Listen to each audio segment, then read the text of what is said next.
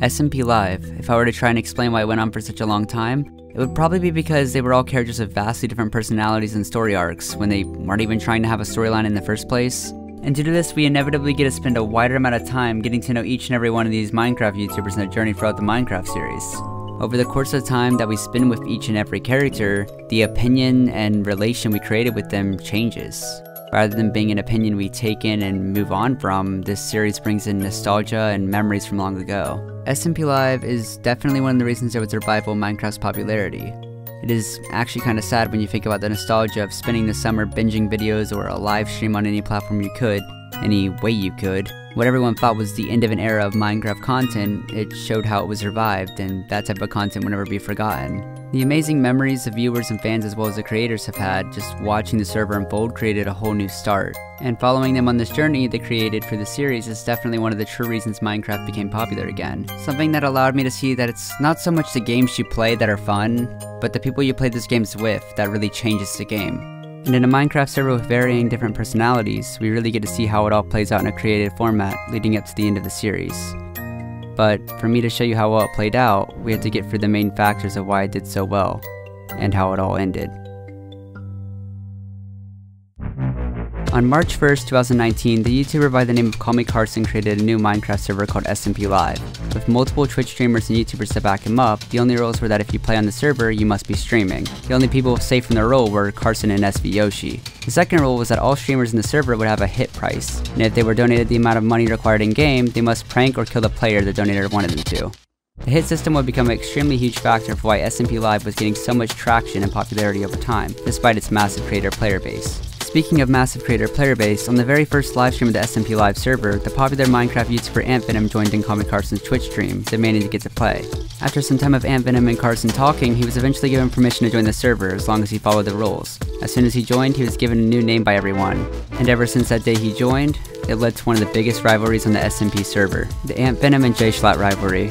It all began because of @Venom saying the music does stall is the best record over the others when Jschlatt strongly disagrees. Stall from this day on will later go on to become one of the biggest memes in the SMPLive server community, leading it to slowly torture Jschlatt till the oncoming days. March 23rd, 2019. The construction of Spawn City was the very first event for SMPLive, which created multiple businesses along with transportation due to the creation of the spawn tree, which becomes really the main hub of the server, connecting the spawns to the nether. During the time the server went on, there were several events such as the assassination event and the build event, but even though they happened, they weren't really completed, or the winner just wasn't decided.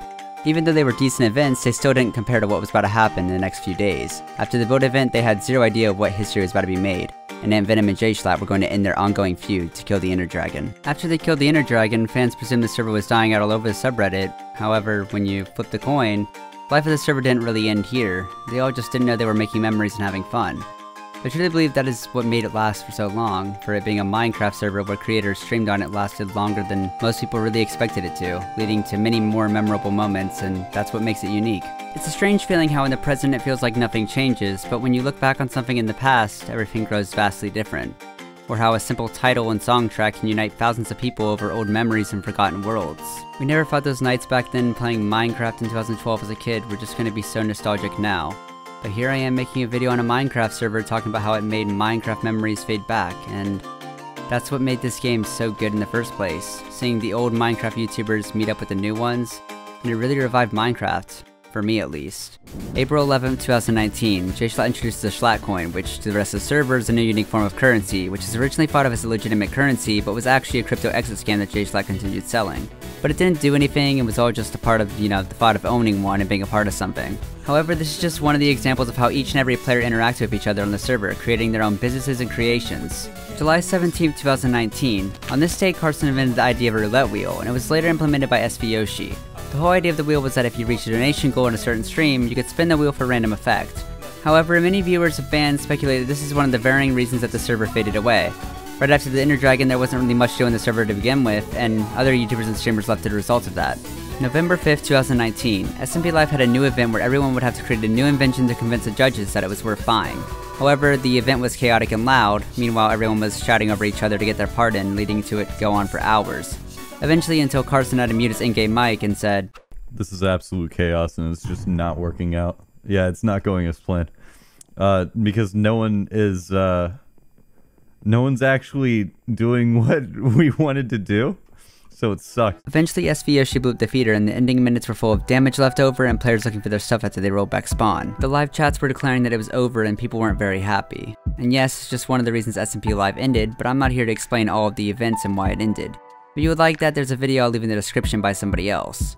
The reason I'm here is to tell you all the reasons that people could always think a monumental event of the server would be the end.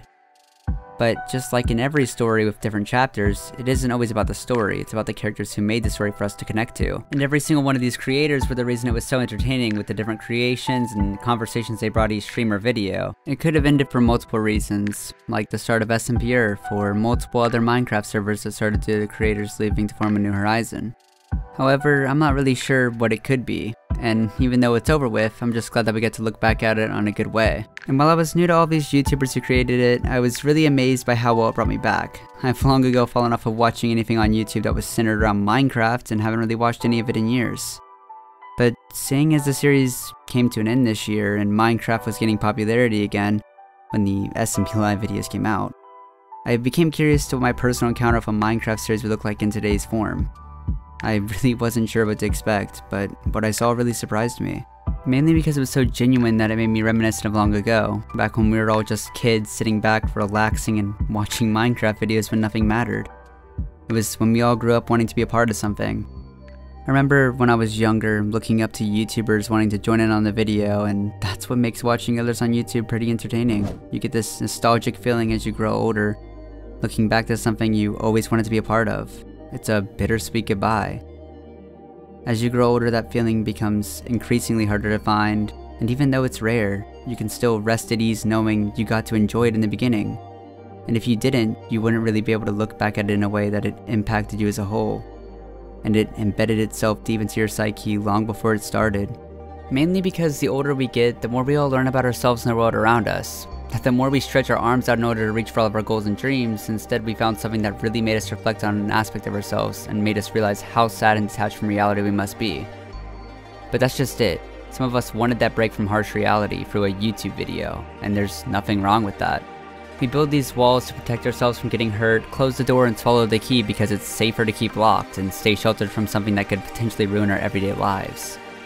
But what if that life was something we should have gone after and strived to live for? What if looking up to these people and wanting to be a part of something so well put together was all just a part of growing up in general? Like loads of people, I would dedicate a ton of time to my phone and video games. And I think that's why growing up I was so drawn to escapism and virtual reality in video games. And probably why I was immediately drawn to SMPLive, to be put in a world outside of our harsh reality. I hope you enjoyed this video and have a good day. Allucid's the name, and destroying the disc stall is the game.